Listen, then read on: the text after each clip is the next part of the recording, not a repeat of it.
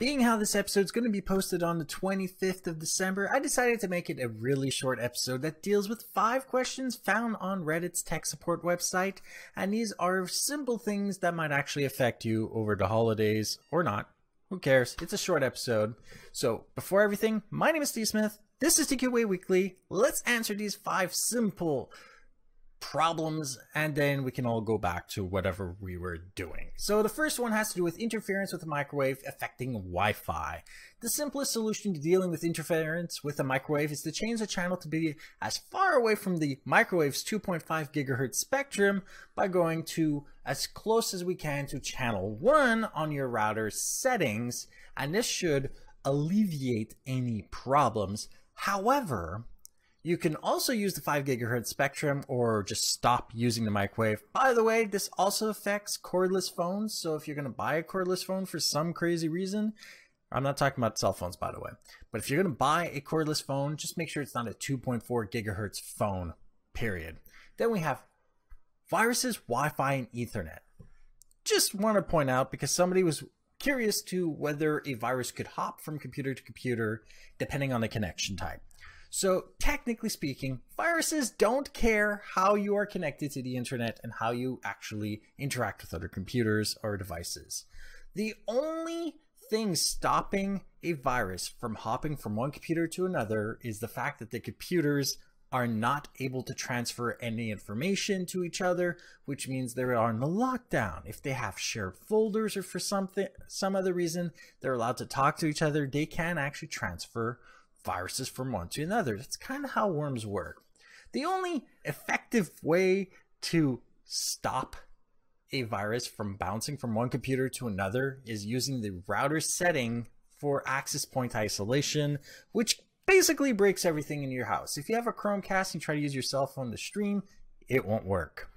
Then we have someone asking about installing a drive from another computer without formatting. Is it possible? The answer is actually yes. That's kind of how backing up files from one computer to another once the computer has maybe crashed actually works. So the only actual issue you may run into are file permissions, and under the properties you can go under the security permissions and allow yourself to access those files. That is usually a solution to that, and that's probably something I should talk about on a different day.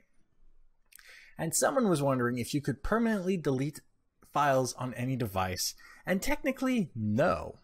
The only real way to delete a file is to delete the file, which by the way doesn't get rid of it, and to completely overwrite the drive. The bigger the drive, the more data you need to write over the drive.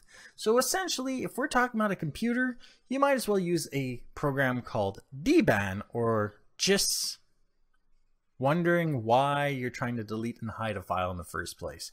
Another way of dealing with it is to burn the drive itself. I mean, you really can't get rid of it unless you completely overwrite the drive. Just saying. Then we have one really simple solution: how to deal with computers waking up randomly after being put asleep.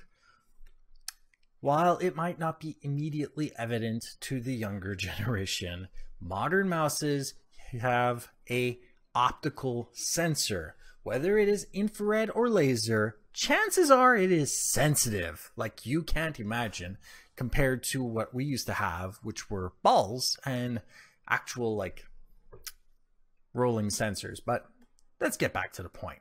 The slightest movement might trigger it, like a snowflake pissed off at something that is true, and there is a simple way of dealing with it. Go to the device manager, select your mouse, go to power management, and uncheck the box written "Allow this device to wake up the computer," and this should solve most people's issues with the computer just randomly waking up, because most of the time it is the mouse. And you can use that same solution for any other device that may be affecting your computer. Just make sure you don't do it to the keyboard. Otherwise, you will not have any way of waking up your computer, period.